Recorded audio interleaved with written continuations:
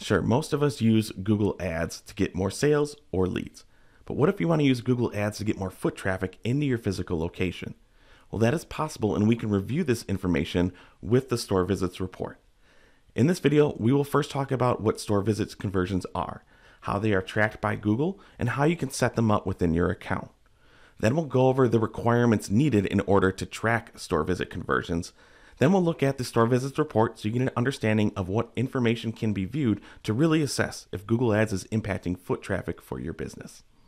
You probably want me to jump right into the store report, and I could do that, but I don't think that's the best way to explain how it works, because the report is really not possible unless you can confirm you have store visit conversion tracking set up and working. In order to do that, in your account, go to your goals section, expand conversions, and then just look at your summary. Depending on how many goal categories you are using in your account, you may have to scroll down a little bit, but here we have store visits. It's a separate section within our account.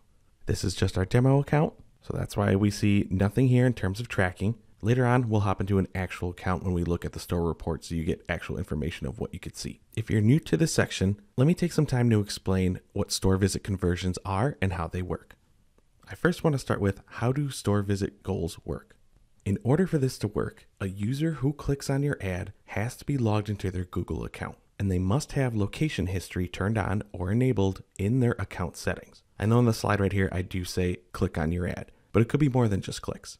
They could watch a video ad. They could see a display ad. So some view-based or interaction-based engagements will still apply than more than just clicks, as long as that user is logged in when they're engaging with your ad.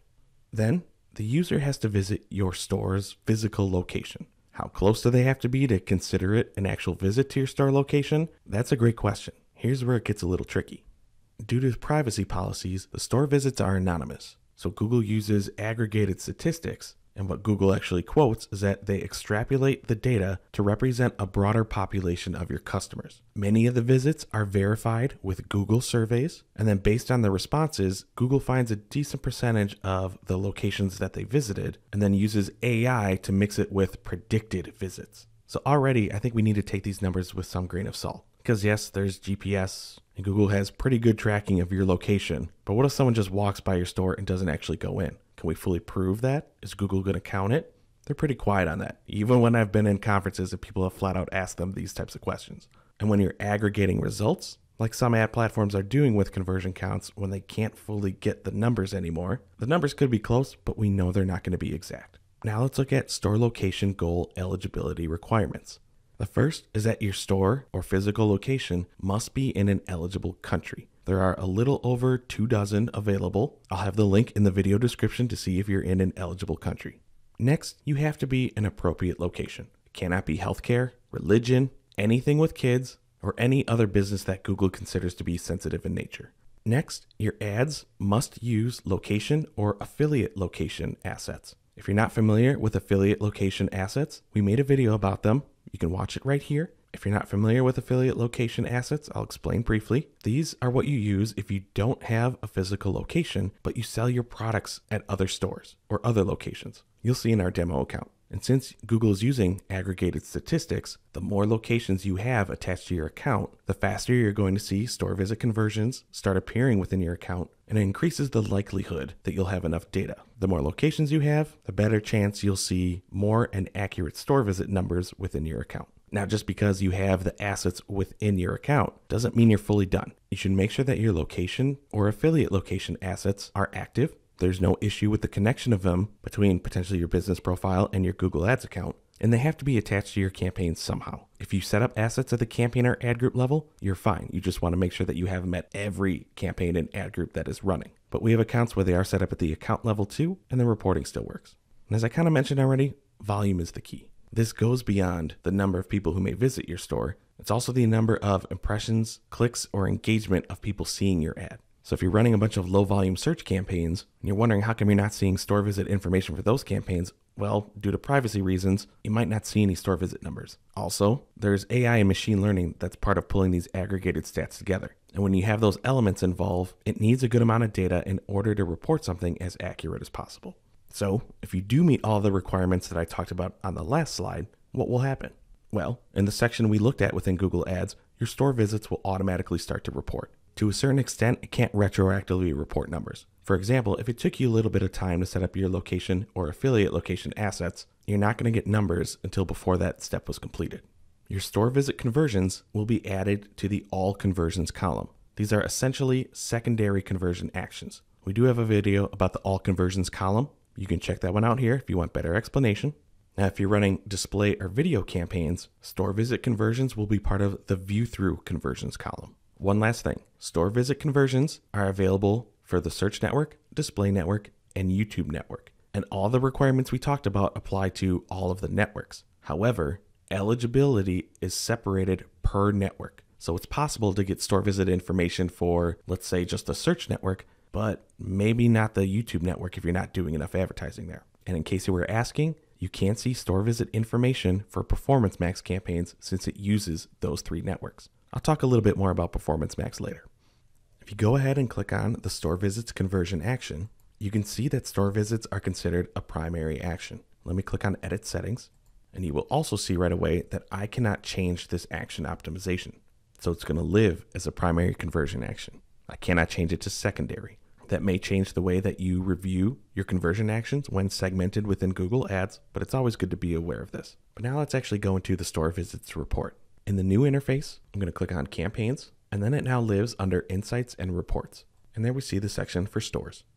Okay, as I move away, here are the locations we added in the affiliate location asset video. By default, you should see these 5 columns. First, you have local reach.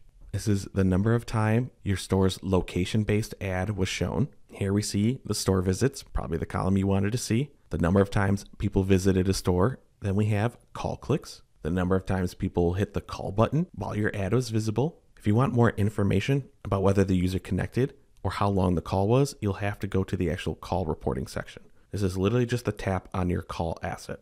How many times someone clicked on the driving directions button, again, another location-based ad, and then website visits. Clicked on the ad, went to your website or landing page. Now these are just the default 5 columns, but you can go up to the columns button here. And here's where you can add other engagements. There we see the view through versions of it for your YouTube and display campaigns. Go ahead and add those if you want to see how that is involved with some of your other campaign types. But we also see options for menu and orders. I have never worked with any restaurant or fast food type clients, so can't explain how those are tracked. Gonna cancel for now. But then if you go up to segment, your only option is going to be time by day, week, month, quarter, year, or day of the week. Now this is the new interface, but we still have plenty of clients who for some reason, even though they spend a lot of money, haven't even been offered the new interface yet. Let me hop into one of those accounts. And there we see the same 5 columns. Have to blur out the actual store locations because they're not using affiliate assets. These are their stores. But in the older interface, we have to click on locations in the navigation, and then it's the per store report. For this particular client, they don't want phone calls, so we don't have that enabled in any campaign. It's not even set up at the account level.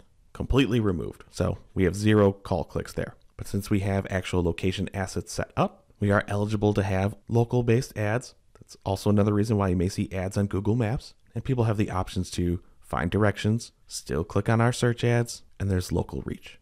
Now for the last part, I'm going to hop back into our demo account. And then we're going to create a new campaign. That's because I want to show you within the new interface. You may notice that there is a campaign objective for local store visits and promotions. And when we click on it, Performance Max is the only option. These used to be the old local campaigns. Google is letting us know in the blue bar. The main goal for this campaign is to drive more foot traffic, have more people call your business, or have more people try to find your business with driving directions to possibly head there immediately.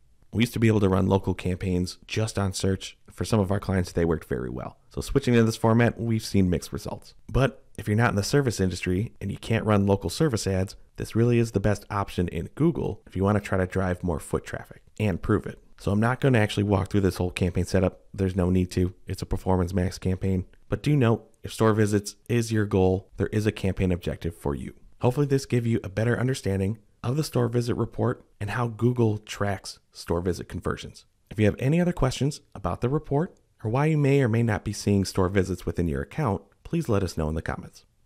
Thanks for watching our video. We really appreciate it. If you liked it, give us a thumbs up below. If you really liked it, maybe think about subscribing to the Paid Media Pros YouTube channel and you'll get alerted every time a new video drops. If you really liked it, You can help support the channel by checking out some of the t-shirts that we're wearing on our merch shelf, as well as looking at the Super Thanks button.